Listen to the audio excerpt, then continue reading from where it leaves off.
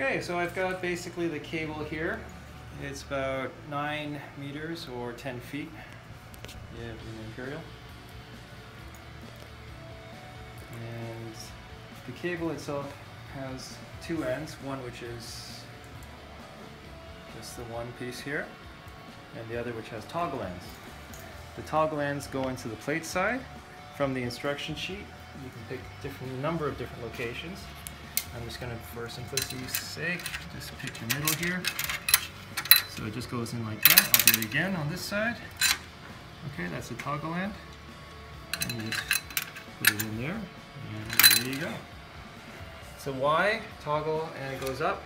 Okay, this is in your suspended ceiling. Above the ceiling, you would find a rafter or a beam. And how it would work is on this end, you would take this connector here.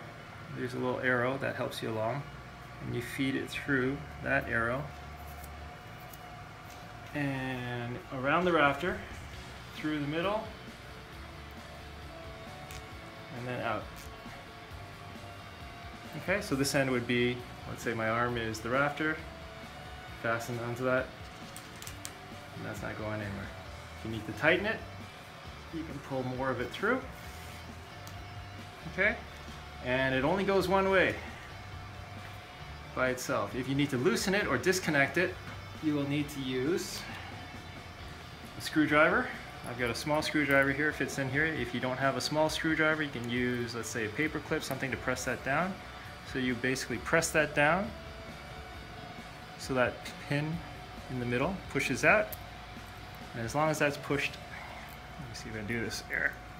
As long as you push it out like that, you can just feed that back up and potentially out. That unfastens this bolt.